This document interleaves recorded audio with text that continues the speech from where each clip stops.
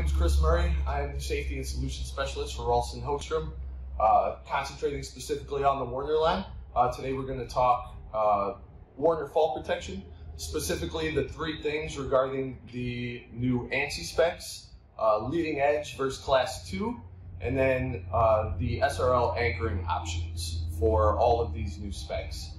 Before we get into it though, I'd just like to address a few things regarding how ANSI and OSHA kind of operate together. So most safety professionals that you guys deal with, your customers, are gonna want their products to meet the newest or most stringent ANSI classifications. And that is what's now class 1 and class 2. But there's been some talk out there that the class A, B, and leading edge is no longer going to be OSHA compliant, with a hard date here coming up in about 6 months. And I would just like to make sure everybody's aware that that is not accurate. While ANSI has a little bit more ability to change specifications, classifications much quicker, OSHA requires a literal act of Congress. So no matter what you're told or what you're hearing, the old product that's both on your shelf and sitting with your end user is still good as far as OSHA is concerned. All right, so now that that's been addressed, let's talk a little bit about the new ANSI specs. In post-production, I believe you guys will be looking at a nice sheet here, but essentially they have increased the weight on their testing, they've increased the fall distances, and a few other minor things. That's quite technical, not something that you'll necessarily need to know, but probably good information for you. So class 1 has also replaced A and B. And with A and B, we had specific fall clearances, how quickly it's going to catch the person falling. Class A being 24 inch, Class B being 54 inch. Now in the new spec of Class 1, it's 42 inches. So you need to know, no matter what manufacturer you have, how quickly that Class 1 product, as it hits the market, is going to catch you. As far as Warner's concerned, anything that we have labeled as Class 1 is going to catch you within 24 inches. Our Class 2 product, when used in a Class 1, which we'll get into when we talk about the anchoring options, when used overhead in a Class 1 application, will also catch you in 24 inches. Okay, part of the reason that you don't see every manufacturer already meeting this new spec is a lot of them are having trouble doing it. Warner was the first to have it out, both in Class 1 and Class 2. And the first thing you'll notice is that we have changed the colors of our housings. So Class 1, blue to the sky. So anytime I'm anchored up above my D-ring. Class 2, yellow, very cautionary. Be cautious with what you're doing, anchoring beneath the D-ring up to foot level. Okay, we've also changed the housings to include this very robust carrying handle. It's holding up very nice in the market. And we've also double recessed the housings. Okay, the importance of double recessing the housings around the labels is that you have to have your labels on your SRLs in order for them to be compliant. Okay, you gotta have the labels on it. This is one way to just make them last longer. Increasing the longevity of the labels increases the length of life of the product in the field. So, concentrating specifically on the Class 2 now, which is going to be used interchangeably here with leading edge. When do we need to use that? Okay, so anytime I am anchored beneath my D-ring, okay, so D-ring and all the way down to my feet, I have to use a leading edge or now a Class 2 product. The other time I have to use it is, let's say I am anchored above my head here, but my line is going to come into contact with an edge, any edge. And I have these three pieces of material here because Warner is still the only one with their Class 2 products included to test over 3 different materials. Both steel, precast concrete, and B-deck. So if your customer is spending the money on a leading edge or a Class 2 product and their edge is concrete, you should make sure that it's tested over that. To get the leading edge or Class 2 spec, right now you only have to test over steel, and that's what most manufacturers do. Warner just takes it one step above and beyond and tests over very common materials that are found on the job sites throughout this country.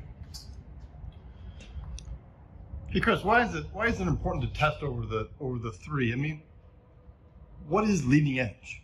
Okay, so leading edge is literally when your line is going to come into contact with this edge and you fall over the side, and the amount of forces that can be generated here as it's catching you causes a potential shear issue. So literally as you fall over, it can just snap.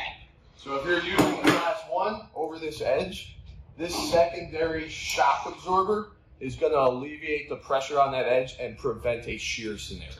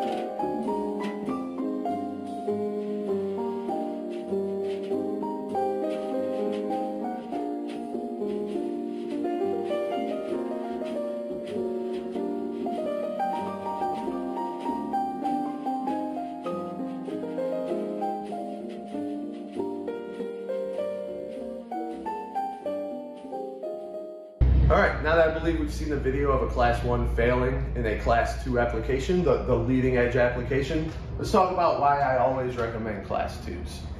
So the class 2 is as close to the easy button as your customer can get.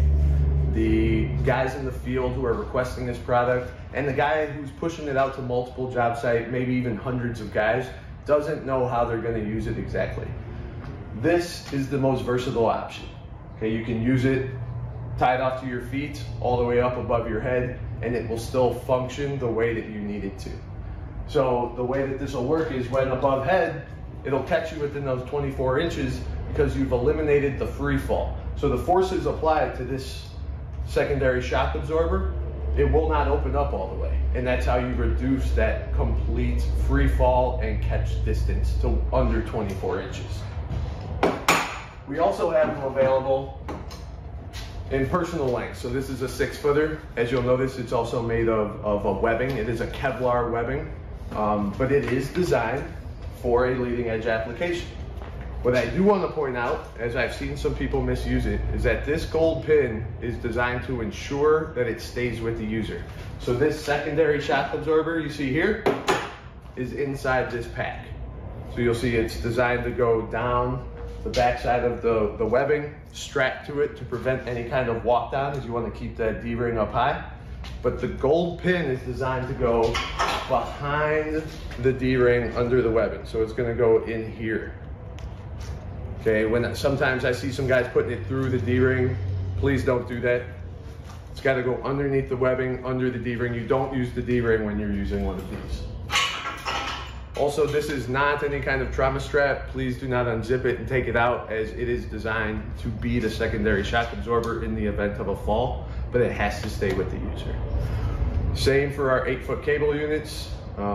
They're just a little bit heavier, and that's why we have the web, in order to decrease the weight, keep the worker happy, and then therefore more productive. So I always recommend class 2 or leading edge whenever possible, unless they have a very fixed application that they know what the guy's doing and there will not be an edge involved. But in most construction, 99% of the time, I'm seeing leading edge applications. Thank you, Chris. Thank you for your time.